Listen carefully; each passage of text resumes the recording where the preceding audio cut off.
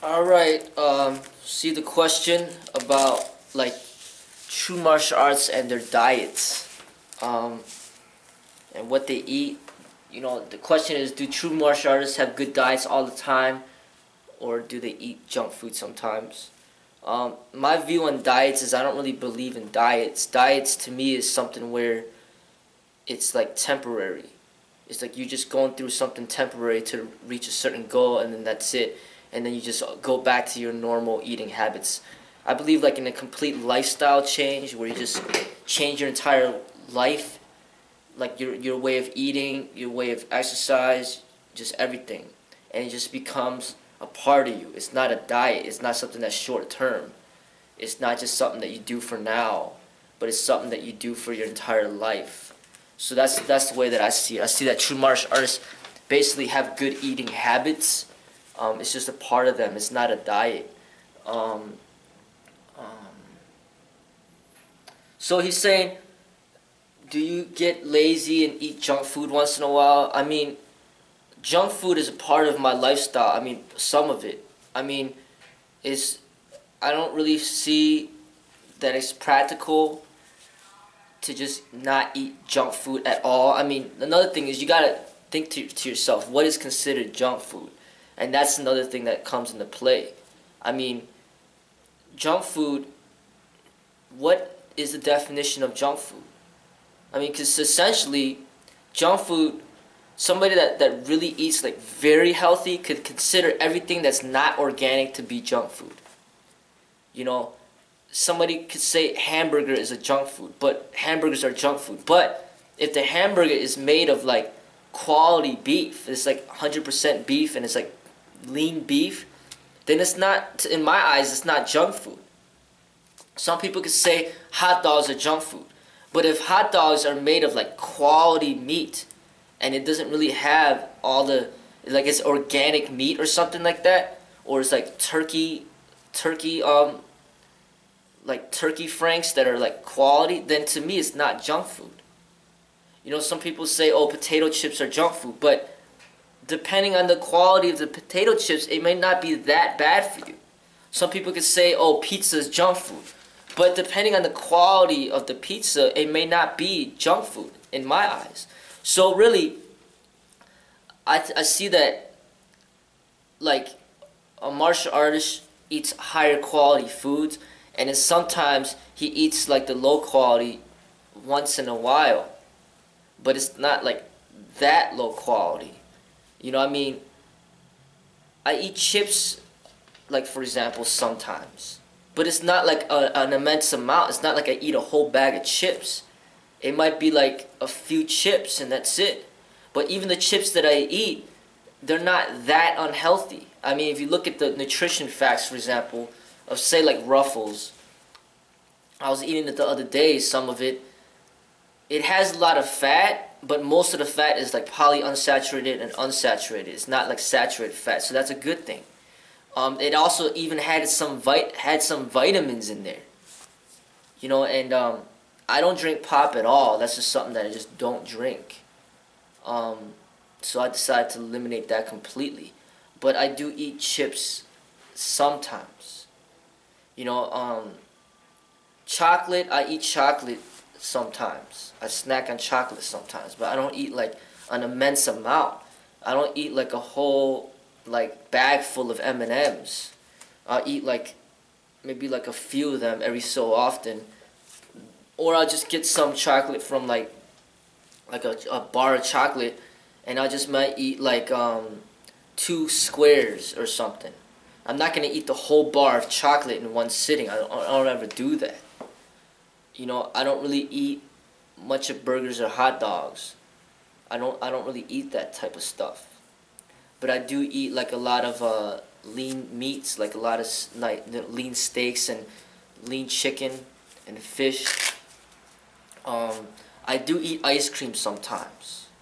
You know, that could be considered that's considered junk food in most people's eyes. But I might eat like a like 100% or like 100% fruit ice cream bar where it's like mostly fruit, or I'll eat like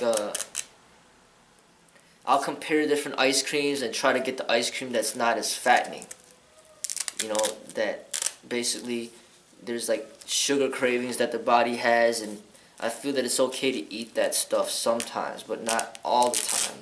And also, there's also different varieties. I mean, not there's some ice creams that are a lot worse for you than others. So I'd say just choose the ice cream that's not as bad for you. You know, so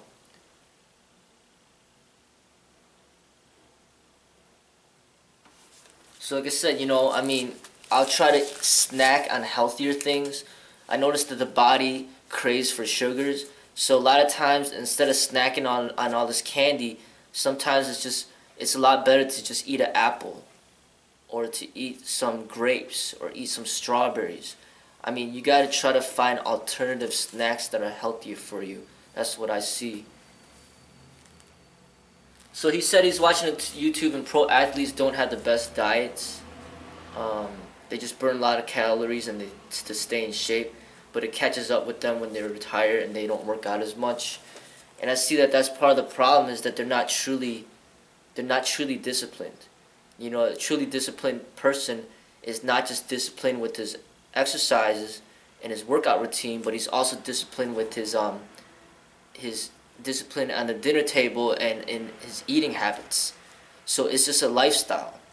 They're not truly complete if they eat like crap and then they work out a lot. They're not complete in their development. It's like somebody that works out a lot but then they drink alcohol.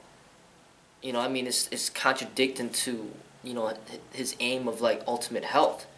Or people that work out a lot but then they take drugs. I mean, it's contradicting to their overall development towards like ultimate health. So I see that a true martial artist should be disciplined, not just in the actual workout, but also with the way that he eats and what he decides to put inside his body, no matter it be alcohol or drugs or whatever the case may be. I don't believe a true martial artist should be, you know, taking drugs. I don't think he should be drinking alcohol. I don't think he should be smoking. And I don't think he should be eating junk food in excess. He should be eating quality foods. That's the way that I see it. You know, I mean, these athletes, I think a lot of them also are on steroids. And there's you know, a doctor that was on one of these steroid documentaries that I just saw the other day, where he said that people could be eating like junk and eating like crap and just barely work out, but if they're strung up on steroids, they're gonna be like highly fit. So I mean, I think some of these pro athletes are on steroids, and that's why they can eat whatever they want to eat, because they're on steroids and they still have like crazy muscles because they're on steroids. So I mean, I don't agree to that. I don't advise that, and I promote people to eat healthy and to turn it into a lifestyle. Second question is, since women burn calories different than men, do women have to eat more healthy and exercise more?